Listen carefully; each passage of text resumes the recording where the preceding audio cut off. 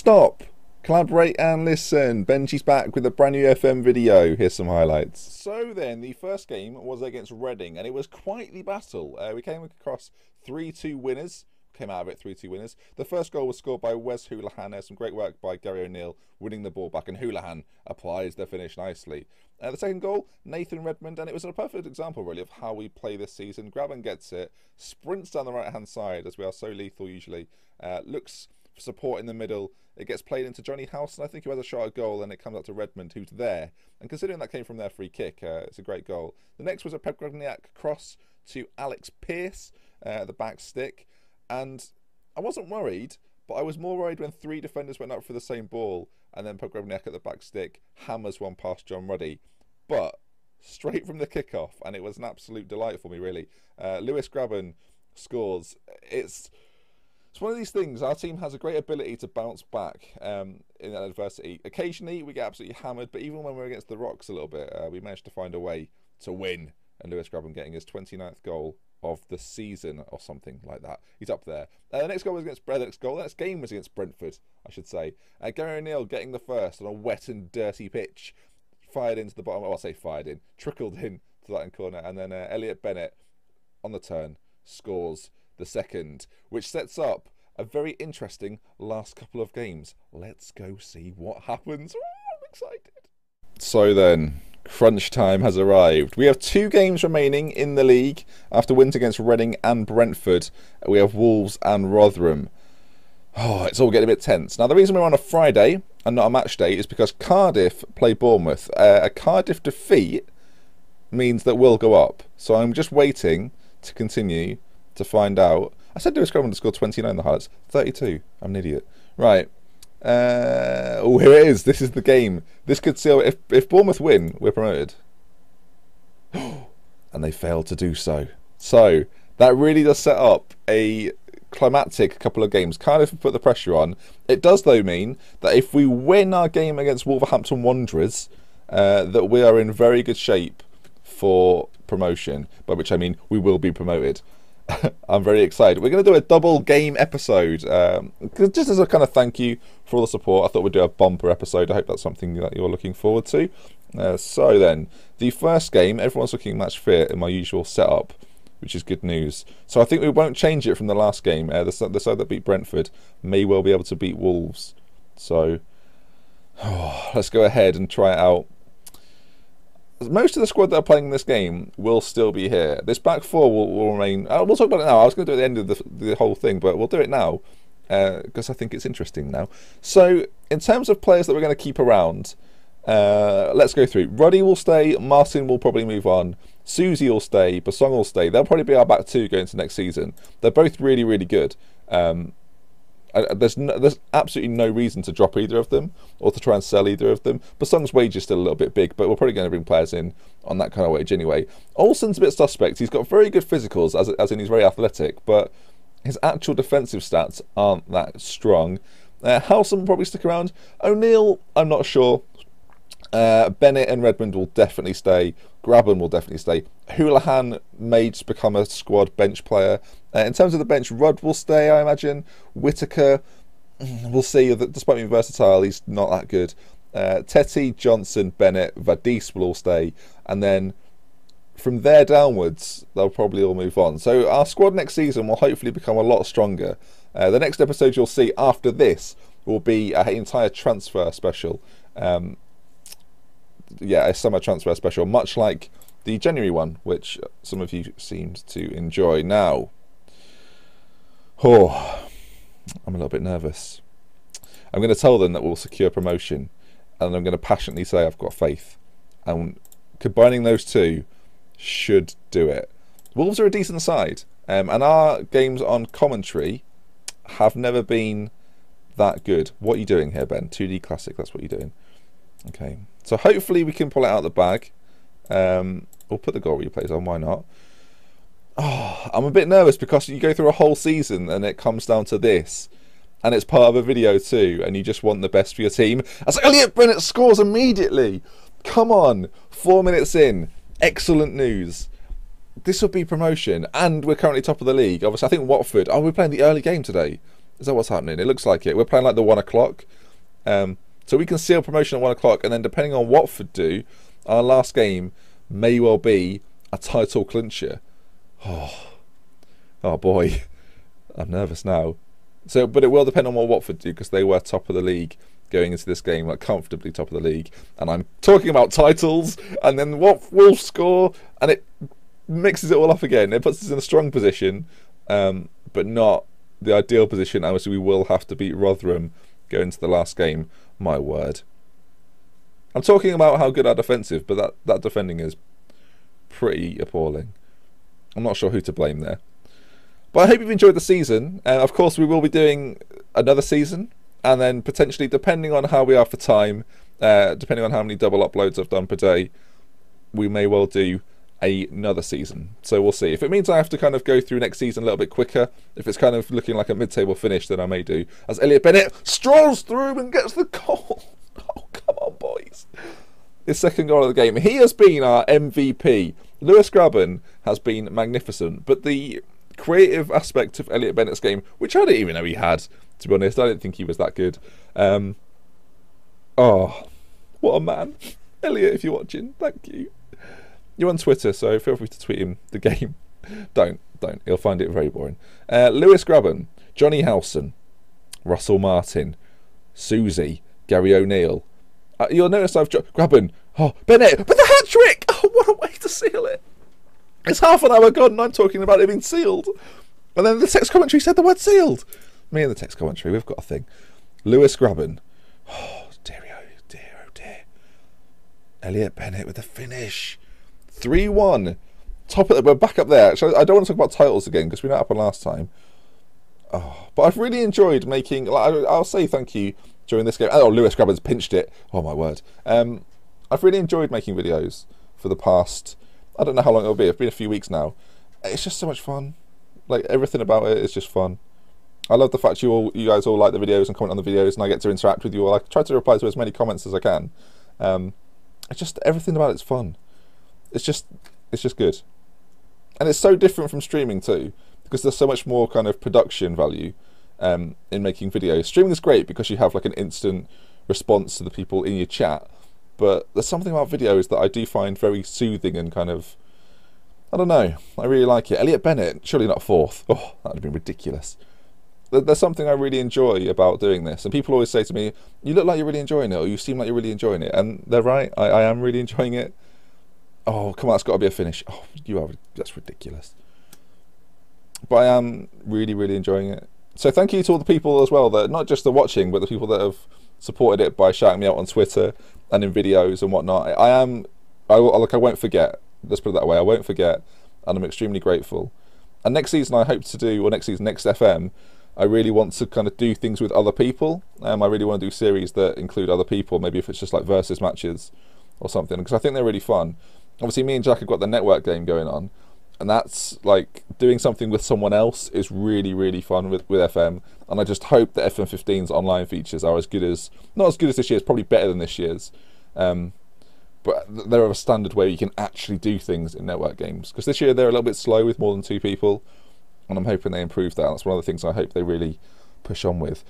So that's been a highlight-packed first half. Can we continue it? That's the big question, though. Oh dear, oh dear, oh dear. The pressure is palpable, especially as we are the early games, so there's no other games going on. You have to wait to see what Watford do, and then we have to go to Rotherham. Where are Rotherham? 15th. Okay. Who's gone down? This is something. There's no highlights in this half, so I'm talking about stuff. Oh, hang on, let's make some changes. Houlihan looks a little bit tired, so we'll bring on Carl Lafferty, who's just a lump, really. He just doesn't contribute very much. Vadis can come on as well, because I want him to play next year. He may well be, like, he was a big signing for me in January, but he may well just become a squad player next year, which isn't something I'm really happy about, but may well be the case. Oh, it looks like Lewis Grabban is trying to take the top goal scorer's honour in the Championship with the penalty, and it's saved. Well, he had the chance, and he's only got himself to blame, and the keeper who made the save, but never mind. It's a team effort, and we're winning, and that's what matters right now. I'm kind of disappointed he missed it. Redmond. Susie gets up. Bennett. Susie! And it's not counted for a foul or an offside or something. Never mind. No harm done. I kind of want this game to be done with now, just so we can lock the win in, which seals promotion. I should probably mention the fact this will seal promotion because Cardiff cannot beat us. So the win actually seals it. Oh, come on. End the game. There's no way they're coming back. There's not a chance. Are we going to be promoted to the Premier League with a game to go? And then it's all about the title? Oh, this is what dreams are made of. Ref. That is the most ridiculous whistle I think I've ever performed. Anyway, come on. End the game. I sound like a bird. Come on, let's do this. Finish the game. That's fine. I don't care. That's time. Time up. Time up. He blew on the whistle. Brilliant. So we've got promoted to the Premier League. Oh, that feels quite good. That's a success. I did not want to go through the playoffs. So we're guaranteed a top 2 finish and Premier League football next year. Oh, God. That's good, isn't it? So next season will be a Premier League season to bring to you. Oh, the board are loving it. Oh, Ewan Roberts, club legend. Oh, everyone, thank you. Thank you so much. Redmond's got fitness concerns, so that's okay. I should probably do that press conference, but we'll do the last one of the season. I always like to do the last one. I'm not too bothered about this one, and I want to keep the video flowing and moving. When's our next game? Is it a week's time? Okay, so we can just chat for a week. So with the squad, you might be thinking, oh, so what do you want to do next year? I think our central midfield, despite having quite a few good central midfield players, needs to be stronger. Whether I play with an advanced playmaker next year will be up for debate too. Whether I stick with kind of a 2 midfield, I'll show you to explain what I'm talking about. Whether we play with that next year or we play with that next year, I don't know. There is, of course, the chance that we could try and pull off the Oviedo formation in the Premier League, which I'm not sure if it'll work. You can kind of float him wherever you want. I guess we'll have to wait and see on that. But yeah, I think it'll totally depend on who we bring in, who's available, if we can get any absolute world beaters, or if we're going to have to put the team around a certain player. Now, Watford won their game, which means they'll have to slip up and we'll have to win our final game of the season. So, the pressure is on.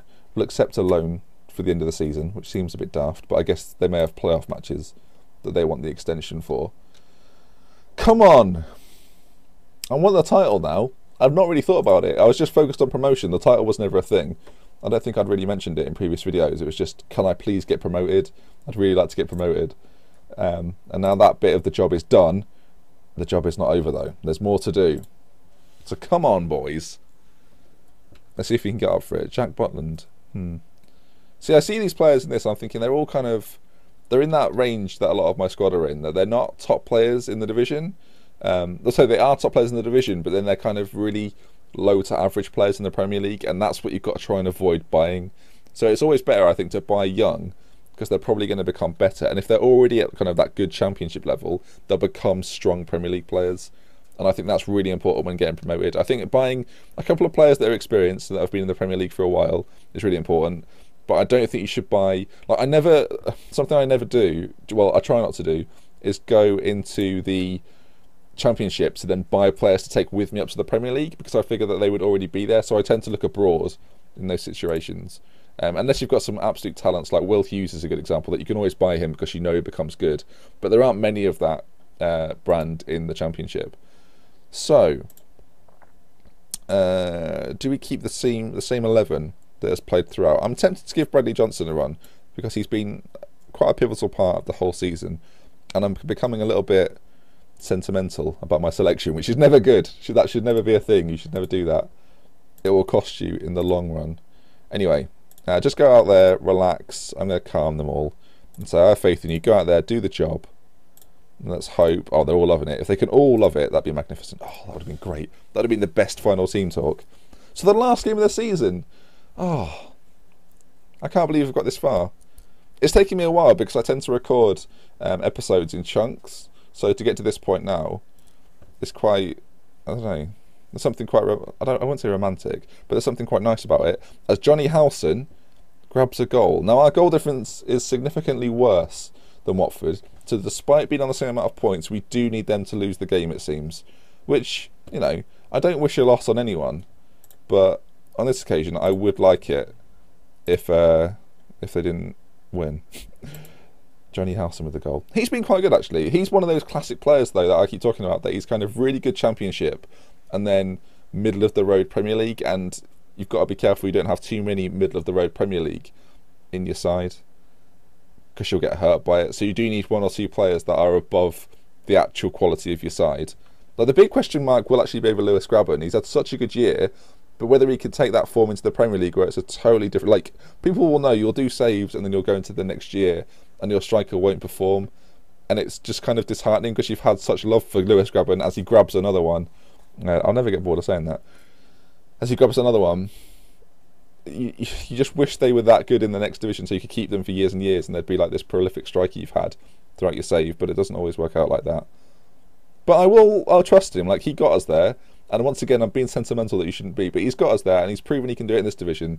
So it's only right that I give him a good run of 10 or so games before I make any sort of change. This all kind of depends on who I buy, and the next episode will be a transfer special of just the summer. But he's been that good for me that it would be wrong of me to remove him. As the ball's played in, oh, it's kind of just dallying around and cleared. Cardiff really dropped off, actually. I'm looking at the table there. Cardiff on 91 points. I feel like they were leading for a lot of it. I don't know what happened to them. Bizarre. I guess you look at other teams there, like we'd lost a few. Well, we lost to Forest, didn't we? And then it's all gone a bit odd. I can't describe it as anything else. Wigan, Reading, Forest, all those teams you thought would be in the mix. Cardiff, Middlesbrough, Derby, Blackburn looks to be what the promotion spots, or who the promotion spots will be filled by. As we go forward, once again, Johnny Howson, Lewis Grabban grabs a third, and that looks to me like Rotherham are done. I'm going to speed up the highlights a bit because I don't want to do inane rambling, but I thought it'd be nice to bring you an extended episode rather than... I don't know if you mind. Well, it kind of doesn't matter now because it's been going on for a few weeks, but my episodes are usually a little bit shorter than an average FM video. I like to keep it quite quick and quite fluid and rapid. I don't want you to feel like you have to skip through my video, and that's the big thing for me. I like you to watch the whole video and you're not skipping to the best bits, which can sometimes be considered just the game footage. So that's what I'm trying to do with my videos, and I've got loads of things planned. I already mentioned that FM 15 is something I want to do with other people, but I've got so much planned for next year that I want to do, that you should be as excited as me. Well, I hope you are, but obviously you don't know what it is. But if anything, like if the last few weeks are anything to go by, you'll know I'll be consistent, and that's something I'll definitely promise. But then again, I want to be consistently good, and I think that's important. But yeah, I want to get other content creators involved in stuff that I do, and I want this community to grow. I want to be part of the growth. That's kind of why I started. I want to grow with this community, so let's make it happen. That's me giving a call to arms to other content creators that this community is only going to get bigger and better if we make sure of it. So no slacking for 15. I'm sure everyone will be well up for it, though. I think we're at that point in the game now where you need a save like this to be really interested in. Otherwise, this game becomes a little bit stale, and you may be watching and thinking, oh, this is a good way to go out because I'm kind of done with this year's FM, and we're all just waiting for the beta to come out and then the full game. So it'll be sooner rather than later, we hope. Then again, I'm not entirely sure when this video is coming out. As we pop in a fourth, Bennett to Basong. Bennett getting himself another assist. He's been incredible for that this year. Cross comes in. Basong on the front post. Basong actually, started off the season, I wasn't sure if I was going to keep him round, for those that you remember, because of his wage. And that's the 100th goal of the season. Wow, 100 goals in a league season. I know that's kind of not that impossible, but considering I didn't make any transfers in the first summer, and then I made only a couple, but I haven't really changed the squad around. To score 100 goals with this side is really, really good. And Watford might do it as well, actually.